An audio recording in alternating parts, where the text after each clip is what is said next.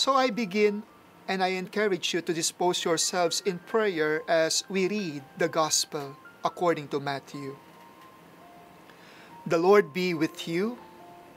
A proclamation from the Holy Gospel according to Matthew. Glory to you, O Lord. When Jesus received this news, he withdrew by boat to a lonely place where they could be by themselves. But the crowds heard of this, and, leaving the towns, went after him on foot. So as he stepped ashore, he saw a large crowd, and he took pity on them and healed their sick. When evening came, the disciples went to him and said, "This is a lonely place, and time has slipped by, so send the people away, and they can go to the villages to buy themselves some food." Jesus replied, "There is no need for them to go. Give them something to eat yourselves." But they answered, "All we have with us is 5 loaves and 2 fish."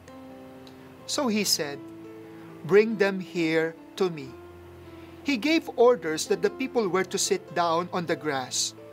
Then he took the 5 loaves and the 2 fish, raised his eyes to heaven, and said the blessing.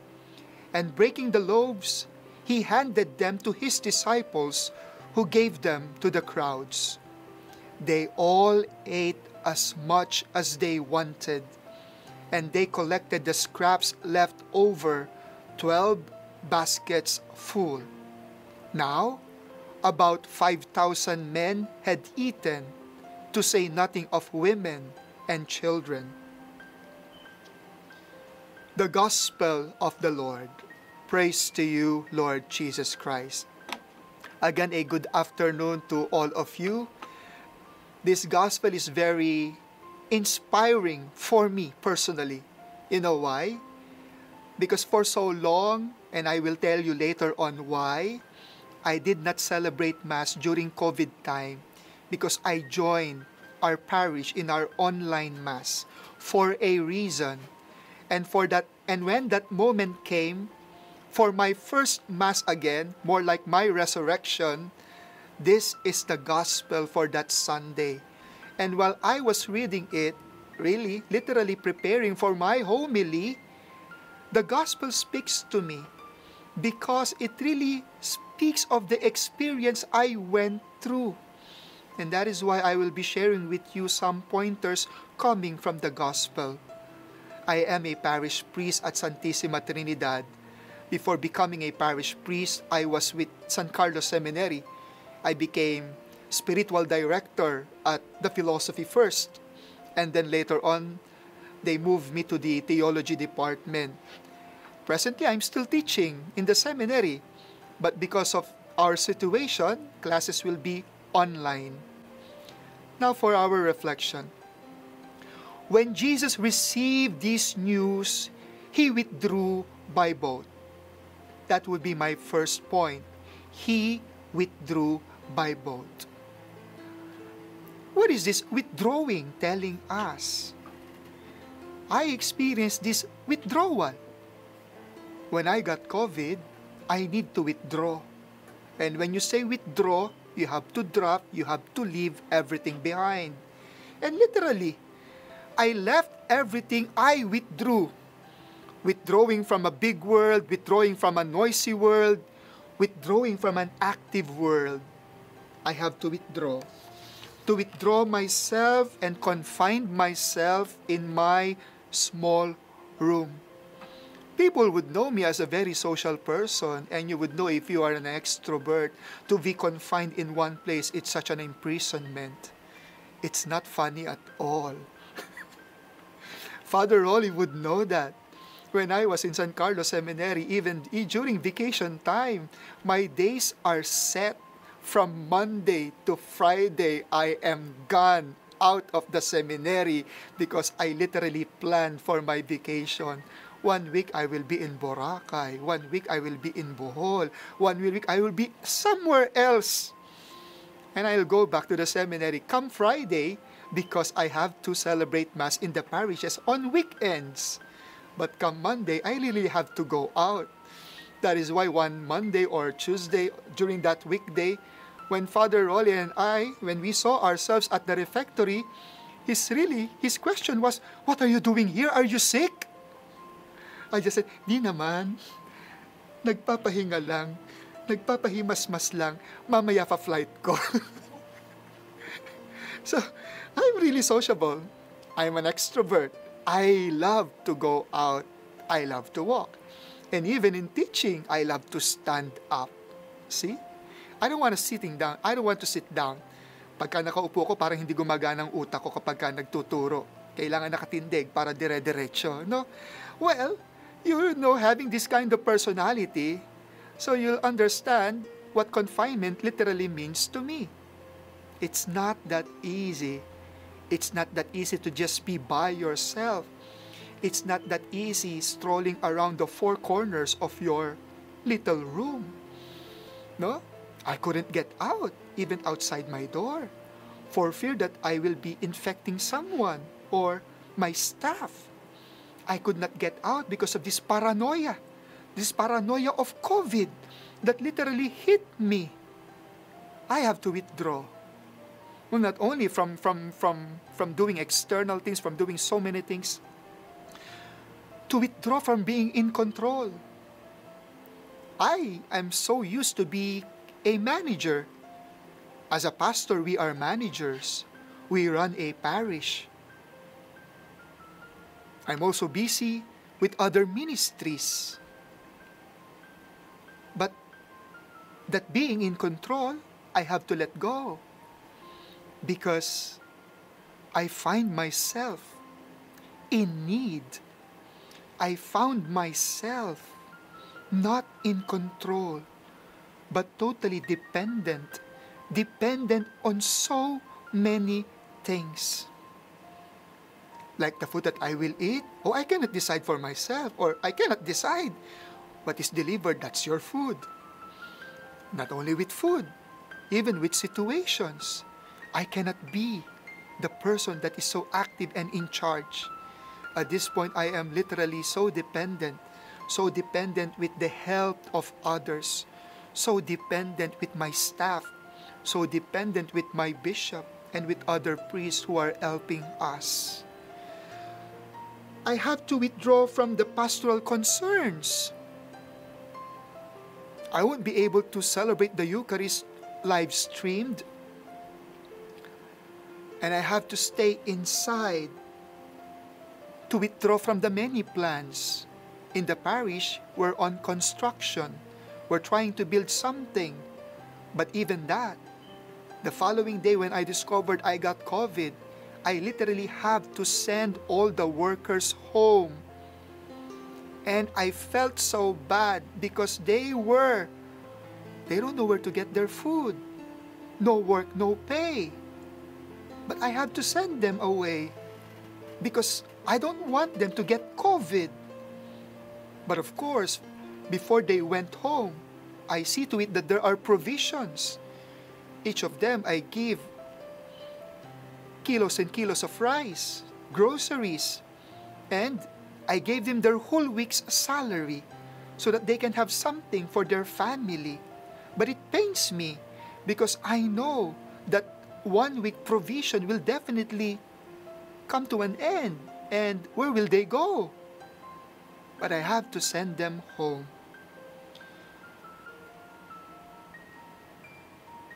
I need to withdraw. Not my decision, but it happened. And it's there. And I have to live the present moment. COVID. Well, I delivered it in one of my homily. When you say COVID, when you want to go to the etymology of it, co, in Latin, it's together. Vid is videre, to see together. Thus, I see COVID as something that we see, but you are not alone in seeing. Together we see. Together we discover. Together we will know. Thus, an invitation to see through, but not just with your own eyes. It is an invitation to have the eyes of Jesus, to see through with faith. And you'll only realize more meanings if you know that you're not alone, that people are journeying with you, that God is journeying with you. And thus this COVID for me is seeing through, not just to see. Because when you see at face glance, you see so many things. But when you see through, it's like what Gabriel Marcel said in philosophy, that there is such thing as secondary reflection. You have to reflect deeper. You have to see through what's happening with you, what's happening with life. I didn't question God. I did not ask God, why me? But it's that I need to see through. And I ask the Lord, Lord, give me your eyes so that I be able to see through. I can still remember during our staff meeting when this COVID thing is coming up, I told them, you have to be very, very careful. I don't want any one of us to be infected. In fact, to tell you honestly, during that COVID season, my only destination, Parish, TV Maria, San Carlos Seminary. That's it. I was so strict to myself and I was so strict to my parish staff. In fact, I told my staff, if any one of you will get COVID, buhay ka pa ipakikremate na kita. No? Buhay ka pa ipakikremate na kita. Well, my cook got COVID because he needs to go to the market. He's our frontliner. He needs to go to the market to buy food. He did not know how. He did not know when. He just got it. When he got COVID, well, we don't know that it's COVID. He was just ill with fever. I gave him medicine. The following day, he got well. And he started doing his work because he is such a very responsible man. Sanay magtrabaho at gustong laging nagtatrabaho. Kuha kagad ang map kagad, linis kagad. Because during the time na may sakit siya, pinabayaan daw nung isang kasama ko at hindi daw marunong maglinis. Napaka-mitikuloso, hindi uubra yung linis nila. Kaya't kailangan niya kaagad maglinis. Abi kinahapon na nagkalagnat uli. Anong interpretasyon natin? Nako, sabi ng abe na ano ka? Ano yun? Nabinat. Nabinat ka. Dapat hindi ka muna nagtrabaho. Nabinat ka. And then days came. And then Sunday, sabi niya sa akin nung gabi, Father, ipacheck mo na ako. And that Sunday evening, that's also where I felt the symptoms. Sunday evening, I felt the symptoms. It was Father's Day when there's a fever, slight fever, but I thought it's normal. Bakit? Kasi may pigsa ako noon dito. May pigsa ako noon, nag-antibiotic ako, napakasakit ng pagsa dito. Kaya sabi ko, normal magkalagnat. Normal magkalagnat kasi may pigsa ako. Nag-antibiotic na ako noon. Okay? Kaya lang nung hapon, Father's Day, tinreat ako ng staff ko, ng favorite kong may pagkain. Ano yun? Isa sa mga favorite. Ramen. So masarap siya, nandun sa akin, dinala sa kwarto ko. Nung pagkadala, nag-isolate na ako nung hapon Nung kinakain ko, ang sabi ng utak ko, dapat masarap to Favorite ko nga to So dapat masarap to. It's tasty. Yung pork na ginrill na something, yung noodle, may egg, tapos may seaweeds. This should taste good. But I couldn't taste anything. It feels like I'm just trying to munch and trying to get, what's the flavor of this? What's the flavor of this? It should taste like this. But I'm not feeling anything. I'm taking food and I'm able to take food. Ang nakakabwisit, busog ka pero hindi ka nasarapan.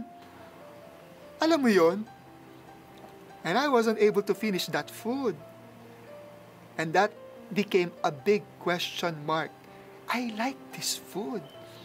This is one of my comfort food. And yet, I couldn't finish it. I said, something's wrong. So, Monday, I'm supposed to take Kuya Omer to the hospital for the swab. I decided also to get swabbed. And Monday, Tuesday evening at 10:30, as I'm about to sleep, I checked my email and the result, it was already there. So fast. Monday, I took the swab. Tuesday evening, 10:30, nasa akin na. And when I got the result, oh my, I'm positive. I'm positive with COVID. That 10:30 a.m. when I knew that I got COVID, I couldn't sleep at all. It's already 10:30, but I needed to wake up Reverend CJ, my companion deacon. I have to tell him because immediate action needs to be taken for contact tracing. They should know, or else virus could spread. And that was my fear. So that night, Reverend CJ called the persons that we encountered. And even the following day. But that night, I couldn't sleep. Every hour, I would wake up trying to get good sleep, but I cannot sleep at all. And the big question mark, what will happen to me the following day? I guess someone will pick me up and brought me to an isolation facility. And I already packed my things. What things. And then I was looking around my room. Oh, this might be the last time I will ever see this room. And so I have to arrange it. Okay? I have to put the things, the documents that will be needed in case. Because you are so afraid with the news that you watch. People are dying all over the world of COVID. And that's the stigma. So I thought I'm going to die. So I prepared. Okay, and all the documents for the church and personal documents, I put it in one bag. So everything is prepared. Because I thought the following day, I will be taken somewhere. That night, I called the doctor. That night, I called Father Jun Abogado, who is very helpful to me. I really disturbed him a lot. Jun Abogado is the Minister for Health of the Archdiocese of Manila. And I was able to talk to a doctor. And the doctor said that tonight, just stay in your room. And the following day, let's see. Okay, so the following day, the doctor just asked me about my symptoms. It's considered mild. And so he said, I need not go out. Okay, I have my own restroom. I have my own room. We enjoy a good facility in such a way that we will not be able to infect others. And so, I was home quarantined. Kuya Omer was home quarantined too. But 2 days after, he couldn't breathe. He couldn't breathe that he needed to be taken to the hospital. I think it was past 3 days. Because of the paranoia, psychological and everything, because of the body, frail body, he couldn't really breathe. And so even that, I need to decide. So I contacted persons that will accommodate him to the hospital. And the big question mark, how will he be taken to the hospital? How? We need to get an ambulance. We tried, but there's nothing. No ambulance available. And so one of us should take him. Reverend CJ volunteered. But I said, but Rev, no, I thought of driving. But what can I do? I can just drop him. I cannot get out of the car. What will happen to him? And so somebody should drive him. Reverend CJ volunteered. And so the things that we need to put inside the Innova to separate the patient from the driver, we did that. I said, open the window so that air can pass through. Take him to the hospital. Do not talk. Do not open your mouth. And he was fully covered, Kuya Omris. And he was taken care of. Good thing. Good thing. So he suffered pneumonia. He was put on oxygen. But as he was going out of the room where side by side, he was in the guest room. But as he was going, I was crying. I was literally crying from afar. The thought that he will be intubated. The thought, oh my, you will be taken to the hospital. These are the things that happen to people in the hospital with COVID. I really don't know what to feel. But I was just crying, praying, Lord, help him, strengthen him, protect him. He's a good man, a really good man. And he has a family. And the family is crying in Pampanga. Okay? So the family in Pampanga is panicking. I was panicking, but I couldn't show that I am panicking. Someone has to be strong. And I was literally crying when he was taken to the hospital. We don't know what will happen. He needs to be withdrawn from us. And that withdrawal is quite painful because we don't know. That could be the last moment I could see him. I don't know. Baka isa-isa kami, sunod-sunod na kami. We don't know. We don't know. To withdraw to a lonely place where they could be by themselves. Oh, it was a lonely place. Indeed, it was a lonely place. It was a lonely place even if you try to entertain yourself, walang sasapat. Walang sasapat na entertainment, walang sasapat. Hanggang sa may isang friend ng magandang loob ang sabi, manood ka ng Netflix. Wala akong Netflix. Wala akong cable. Naka-TV box lang ako noon. At nangangamba pang magsara. Naka-TV box lang at hindi naman ako, balita lang ang pinapanood ko sa TV. Well, a friend gave me Netflix account, shared with me their account. Korean telenovela helped me. Beginning with Crash Landing on You. And I became so addicted, no? After my prayers, of course, I have time to pray, but I finished Crash Landing on You. I finished The Kingdom. I finished By Mama. I finished Sky Castle. I finished terrible, but that helped me survive. That helped me survive. Okay. Well, but still, it was a lonely place. It was a lonely place. What can you do with a small room? Stand, sit.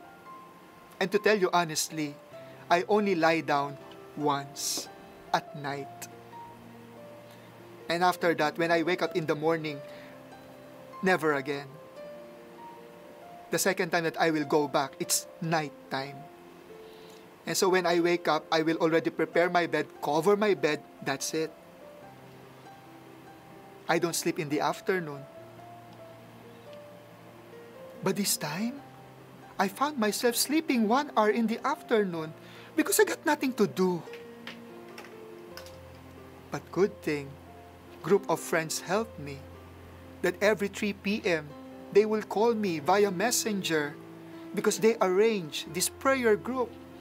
That every 3 p.m. we will pray the chaplet of the Divine Mercy, and then we will pray the Holy Rosary for the intentions of people with COVID, and for the intentions of our country. Most helpful. This is not my initiative, but initiative of lay friends. At first, they do not want to include me because it's their way of showing their support. They've been doing this when I got operated twice. During my time of confinement, they would set a particular time and pray together. But this time, they thought of inviting me. And I obliged. Aba, nakakahiya naman, ikaw na pinagdadasal, hindi ka pa makikidasal, di ba? So I obliged. So I joined them. And it's something beautiful that we meet every day via messenger. That's something beautiful. And in that group, well, it happened that it's not only me who got COVID. Another family and the whole family got COVID too. And so all the more we strengthen our prayer. When everything got well, there's this question, should we continue or should we stop? As long as we have to continue. If you're not able to come because of an appointment, because of this and that, then we will still continue. Join us if you can. And that has been the arrangement. So, something beautiful. It was a lonely place. Yeah, I told you that I did not celebrate Mass on my own. Why? Because I want to feel how others are feeling when they are deprived of the Eucharist. I want to feel and to be one with them. And this was a moment for me to be one with the people too. Yes, every day I would put on our live streaming Mass. And I also felt hunger for the Eucharist, most especially in receiving Jesus. And I feel for you. It feels incomplete, really. But I still feel for all. And that brought me into something, my spiritual union with my parishioners. Something beautiful indeed. Something beautiful. Now you'll be able to understand that it's such a privilege we priests do have, because we can celebrate the Eucharist anytime we want. But a beautiful reminder that that's not a private thing, because it is an ecclesial offering, the church praying, the church communing with God. So I go to the next. The crowds heard of this. Leaving the towns went after him on foot. And the crowd heard of Jesus going somewhere, withdrawing somewhere, but the crowds heard it. And the crowds followed the Lord. Now let me point this. The crowds heard this. In the same case, the crowds heard what happened to me. I have to make it public I am a priest. I feel for you. If you're not a public figure, you can maintain that privacy. But when you're like a public figure like me, I have to tell it, because they need to understand. So we declared that we got ill. We declared that we got COVID. Many newspapers were trying to contact us for, not interview really, but something to write up. TV networks are phoning us for interview. But all we can say is everything is there. Everything is there. So there's need for us to speak. You just make it juicy. Everything is there. Okay? The crowds heard of it. My parishioners heard of it, and I got positive reactions in such a way that they really helped me. They prayed for me. They prayed for us. The crowds heard of it and they volunteered. They volunteered to send food. They volunteered to send medicines, food, supplement. They volunteered and donated for the upkeep of the parish. The crowds heard of it and we felt love. We felt loved. And I'm very thankful, grateful to them, indebted. I don't know how to pay them back. But I told myself, I'll strive to be a good priest. I'll strive to serve more, to love more, to give more. My parishioners did not abandon me. My parishioners were there to help. My parishioners were there. Wag lang akong bibisita. Wag lang akong get nearing them. Of course, because I have the virus. I have the virus. The crowds heard of it. But, of course, it's not all positive. We also heard and felt discriminated. felt discriminated when like some of my staff would need to go errand, would have to go somewhere to buy this and that. And some parishioners were like, "Oh, wag kang lalapit sa amin, may COVID kayo." Di, wala akong COVID, sila father yun. May COVID kayo. When a parishioner would tweet, napakalat-kalat daw ako kahit may sakit akong COVID. Paikot-ikot daw ako, alam ko lang may COVID ako. Hinawa ko raw maraming mga sakristan. Such a false news. But what can I do? I felt hurt. But you just have to remain silent. We were discriminated too. And that was a moment for us, not just to empathize, but to be one. To be one with the many people who were discriminated because of COVID. To be one with the many people who became a different person. And people were so indifferent at them. I felt that.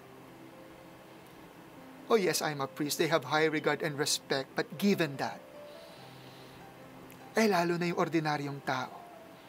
Lalo na yung ordinaryong pamilya. How were they discriminated?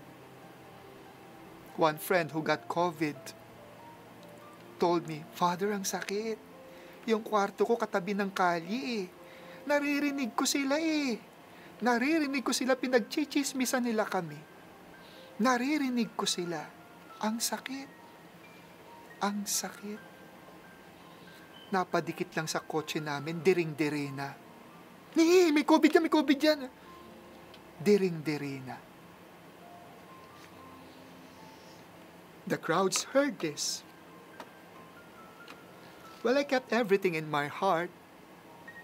And the good thing, I joined this particular spirituality of the Focolare when we would reflect on Gesù abbandonato, the abandoned Jesus. And it has been a maxim which was repeated so many times. And now it's real to be Gesù abbandonato. How it feels like when Jesus was abandoned on the cross. It was an invitation for humility, to really be humble, to really be lowly, to really take the fact, may COVID nga kami. Totoo naman. Totoo namang may COVID kami. Totoo namang maaari kaming makahawa. Totoo naman na dapat kaming pangilagan. Tinatanggap na lang namin, yun talaga. Kaya, didistansya muna tayo. Ganun talaga. So, as he stepped ashore, he saw a large crowd and he took pity on them and healed their sick. To take pity on them. Upon seeing, he took pity on them, which drives me to my reflection. I was watching news, and it was a moment when a large patient were about to be released. They will go home because they are already cured. I was like cheering for them. I was like telling them, good for you, go home. Be with your loved ones, start your life anew. God has been so good. Go home. You've been waiting for this. And while I was cheering for them, I was crying. I found myself crying. In the past, I was just like reading statistics. Statistics, 25 got cured, 250 got cured, 250 got cured. But now it's different. The feeling is so different. It was a hope for me. It was a sign, you were healed, I will get healing too. You were released, I will be released too. And good for you, because you are going home. Praise the Lord. Praise the Lord. Father Henner sent a Viber message and said, Jojo, Jesus has a plan why you got COVID. Because now, your suffering is meaningful. And through this, you will become a better person. Which, by the way, Father Henry is the spiritual director of our batch, literally. Literally. And Father Henry has been a good spiritual guide, not just then, but until now. Until now.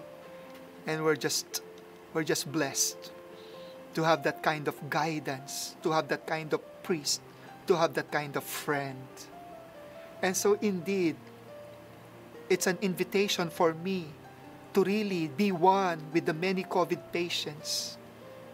That is why at the back of my mind, when I get well, I will do this, I will do that.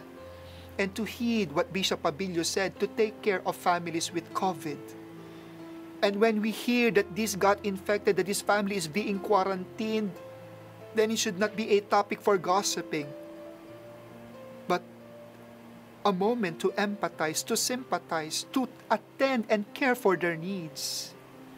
Jesus took pity, but His pity is not just a glance or a wishful thinking, kawawa naman kayo, sana bumuti kayo, sana umayos kayo. No. His was pity with action. Awang may gawa. Awa, nakitang awa at responding concretely. And He saw them hungry. And He feels so bad. He pitied them. Gutom na gutom sila. Kaya concretely, nagtanong siya, anong ipapakain natin sa kanila?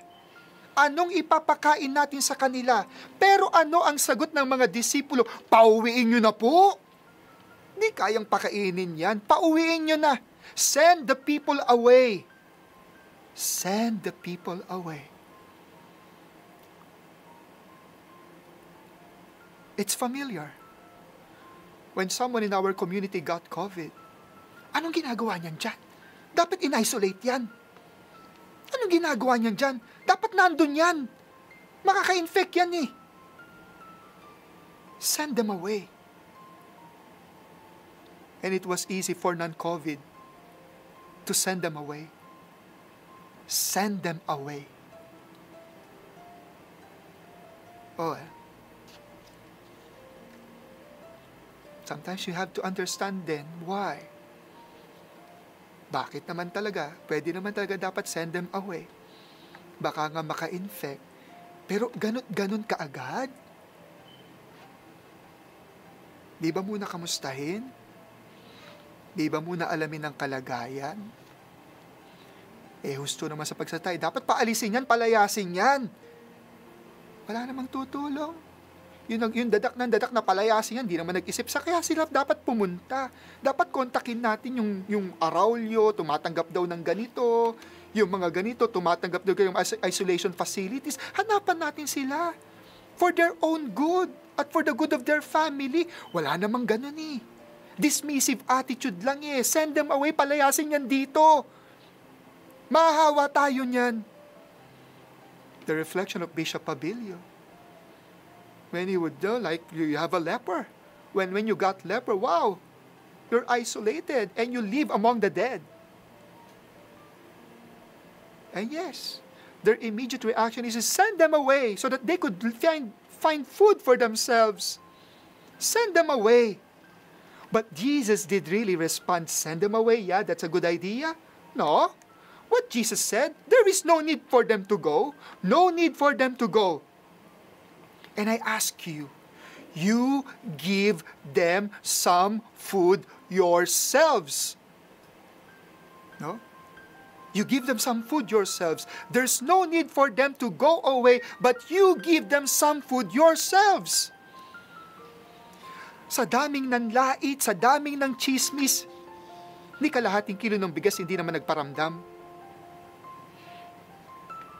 Ni pangangamusta, ni card, ni greeting, ni text, wala naman. Pero pandidiri, panlalait, pangdidiskrimina. Husto. What Jesus is telling us is to take care of the least, the last, the lost. And during this time, indeed, the least, the last, and the lost are COVID patients, COVID families. And that we need to attend. If we will really take them as part of our community, part of our family, then whenever you eat, you will also think, may kinakain ba sila? May pagkain ba sila? Hindi sila pwedeng lumabas, hindi sila pwedeng mamalengke, hindi sila pwede to provide for their own needs. Kahit mayaman sila, kahit may pera sila, limitado ang galaw nila. Please, you need to have a different mindset. This is the invitation of Jesus. Don't send them away. But you, do something. Lift your finger to help. Concretize your love. You always declare that you love the Lord. I love the Lord. But He said, whatever you do to the least, it is loving the Lord. And yet we don't love the Lord concretely. And that has been a big problem. The disciples said, but we only have 5 loaves and 2 fish. 5 loaves and 2 fish. And we got literally nothing. Nothing. 5 loaves and 2 fish. That's us. So easy to dismiss. That's us. So blinded with the 5 loaves and 2 fish. And it feels like, wala. Nothing. Let me tell you. When you get COVID, you'll appreciate the little things that you're taking for granted. So you're breathing. It is a fact that you breathe. Even if you're sleeping, you're breathing. And yet, we don't acknowledge it. We don't give praise to God. Lord, thank you, humihinga ako. Lord, thank you, nakakahinga ako. Alam mo ba yung may COVID na malala, kailangan pang magbayad ng mahal na ventilating machine, suksukan ng tubo, butasan dito, makahinga lang ng normal. We take for granted that breathing is something and that we need to thank God for it. We take for granted that even the sense of taste, it's something wonderful and a blessing. Tayo, nakikita natin pag kumakain tayo, sardinas na naman. Yan na naman. Nawawalan tayo ng panlasa kasi yung kinakain natin hindi masarap. Pag may COVID ka, wala kang panlasa, para kang kumakain ng buhangin. Kahit anong pilit mong isaksak ng pagkain, nakakaisang subo ka palang ayaw mo na. Pangatlong subo, pilit na pilit magkalaman lang. And we disregard that sense of taste. Kahit huwag kang mag-inarte na hindi masarap ang kinakain mo, pagpasalamat mo may panlasa ka. Importante yan ngayon kung may panlasa ka. Kaya kapag ka tumikim ka at may panlasa ka, praise the Lord. To praise and give thanks to God, may panlasa ako. Ba't ka naiiyak? May panlasa ako. Alam mo ba yun ang hinaantay ko nung nagka-COVID ako? Uy, nalalasahan ko na siya. Things that were taken for granted because it was considered, it's a given fact. But those given facts, I realized I have become ungrateful. So ungrateful, I thought I'm entitled to breathe. I thought it's part of my system that I can taste. And there's no need for me to exaggerate and be grateful. Why? Because we thought part of being normal is to enjoy these senses. True enough. Things got value, persons got value when they are taken away from you. And when it's taken away from you, how you demand, how you plead, Lord, take it back, take it back. Be grateful. And this is what the Lord is teaching the disciples. Don't say there's nothing. Someone offered 5 loaves and 2 fish. And we have to be grateful that someone is offering 5 loaves and 2 fish. There is something. You're locked down and all you see is that you're locked down. What? You're just locked down? Didn't you see that the most beautiful thing to be locked down is to be with your family? Don't you appreciate your family, your togetherness? Now that you're doing cooking, baking, experimenting things, now you become plantito, plantita? Something beautiful that we praise the Lord and don't take it for granted. So we don't just see that we are locked down because there's something greater to see through. Why? and to be able to praise and realize, thank you, Lord. Thank you, Lord. You're good, and you loved us true enough. Thank you, Lord. So we don't dismiss the 5 loaves and 2 fish wherever we are. When you see it, try to see it through. May makikita at may makikita ka. So Jesus said, bring them here to me. Bring it to the Lord. The 5 loaves and 2 fish were brought to the Lord. That's what we need to do. When Jesus asked us to bring it to me, then we have to, it's a moment to recognize. And we say, praise you, Lord. Praise you, Lord, I am well. Praise you, Lord, I can smell. Praise you, Lord, I can taste. Praise you, Lord, I can sleep well. Praise you, Lord. And we go to God praising Him for the goodness that He has done. 5 loaves and 2 fish, when they're brought in front of our Lord, Jesus was able to multiply them. Thus, the Eucharistic acts, He took, He blessed, He broke, He gave. And this is something beautiful. He took, He blessed, He broke, He gave. And Jesus would like us to do the same thing, to bring everything to Him, and whatever we give with love, Jesus will bless it. And when Jesus blesses, He multiplies. And you'll see, you yourselves will be able to feed too, even a multitude. Yes, even a multitude will be able to feed. And we bring it to our Lord. That is why the invitation is really that our Eucharist become concrete. Yes, I know that you are doing live streaming Mass and it feels like so incomplete because you are not able to commune. There's no communion. But Jesus asked you something. There should be a communion.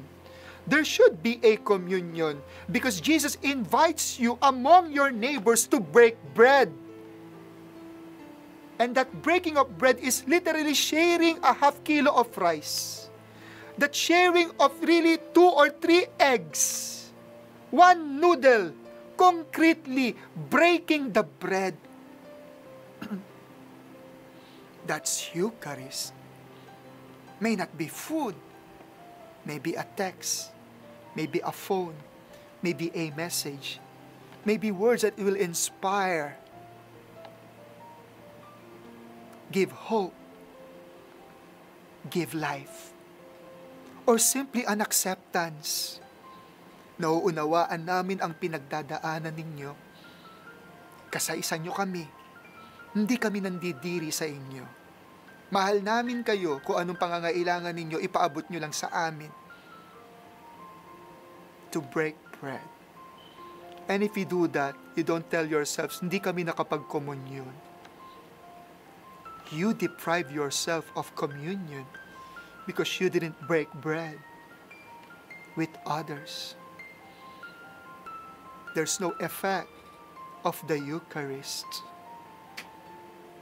Now that we are well, now that I am well, that has been a mission, my extra mission, to take care of COVID families. That's why we ask barangays, how many COVID families are there in your barangay? And I appeal for food, for rice. We pack it and then we send it. We need not know their names. But we just want to extend, give something. And that's communion. That is communion. When they all ate, Jesus asked, gather what is left. When you're trying to reflect on that, you're able to feed 5,000 men, not counting women and children. Bakit kailangan mo pa ng tira-tira? Bakit kailangan pang kunin yung mga natira? Kailangan. Kasi lahat mahalaga. Kailangan.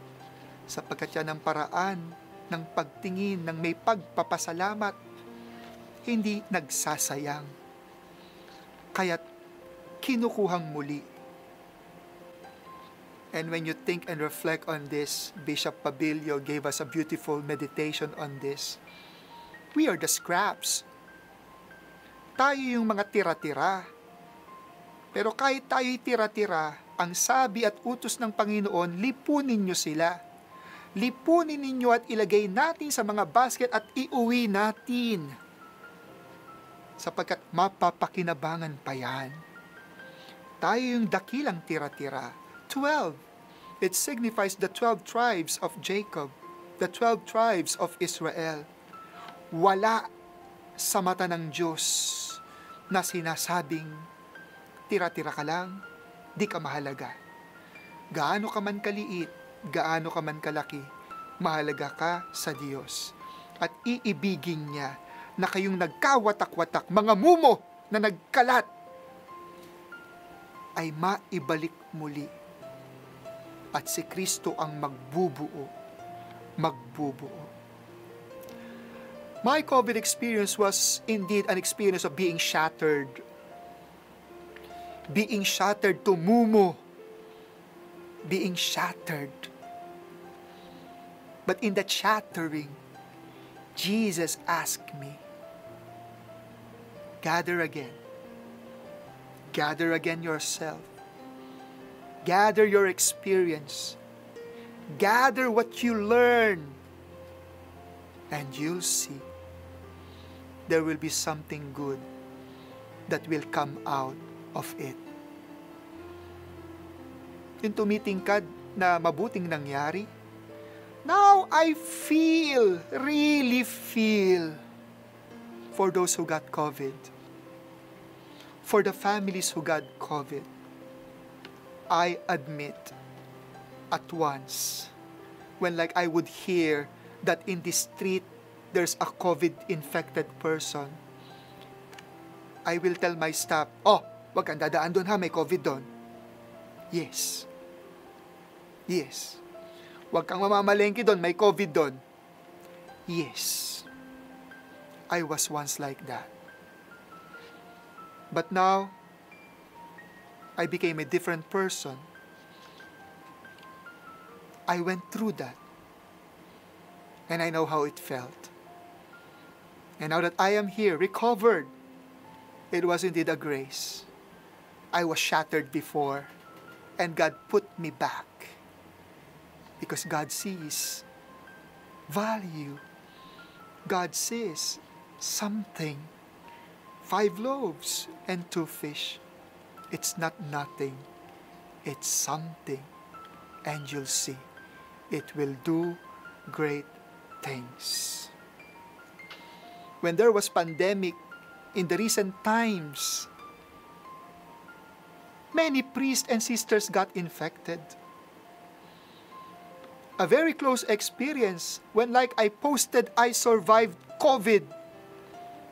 One friend from Rome, Filipina, gave me a private message and told me, Father, nagka-COVID ka pala. Ako rin. Magaling na ako, nagpapagaling. She was a sister taking care of elderly. Kilala to ni Father Rolly. Sister Bernie of the Chameleon Order. Sister Bernie was taking care of the elderly. And it was so heartbreaking for her because in Italy, in their own center, every day there are deaths. There will be people dying each day. And it came that one day there will be 5, there will be more deaths every day. And it's breaking her heart. Until at one point she got infected with COVID. And she was confined for 2 months. And when she recovered, she was given treated with a good vacation. She gave me a picture. She was in the beach.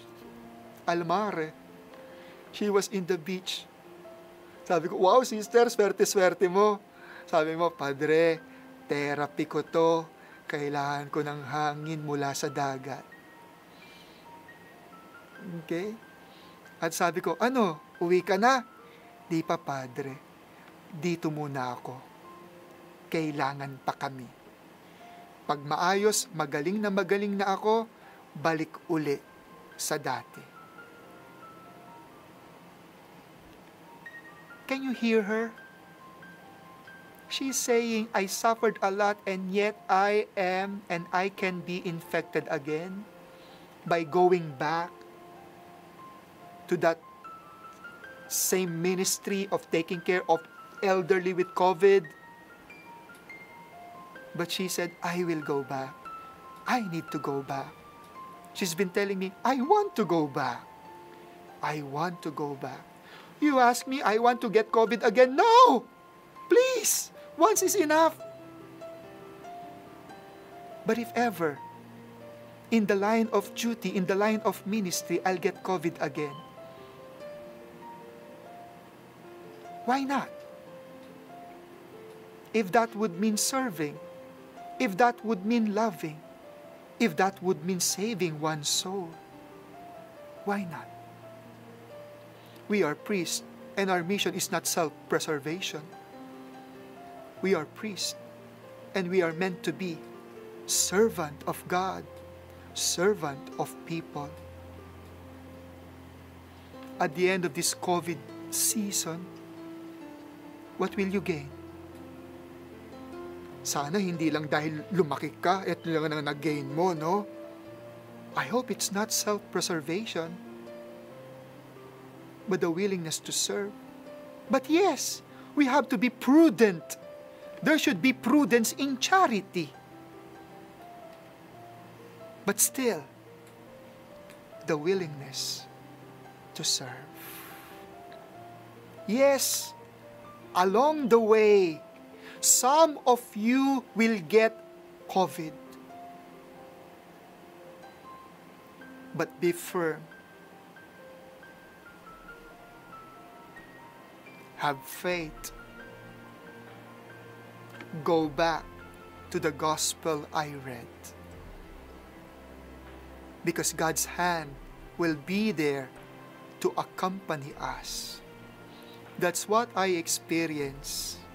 When I went through it all, I realized the hands of God concretely touching me through my friends, through my staff, through the clergy, through my bishop, even to the people that I do not know. But they have known me through live streaming of masses and TV Maria. I was touched.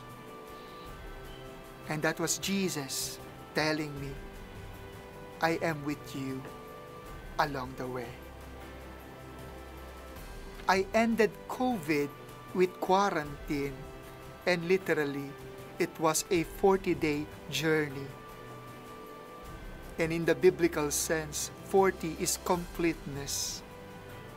40 is a complete moment of purification. 40 is new life. And yes, life begins at 40. Now I begin a new chapter. And with this new chapter of life, the willingness to serve is still there. And I recall, why do you want to become a priest? I will still say, because I want to serve the Lord.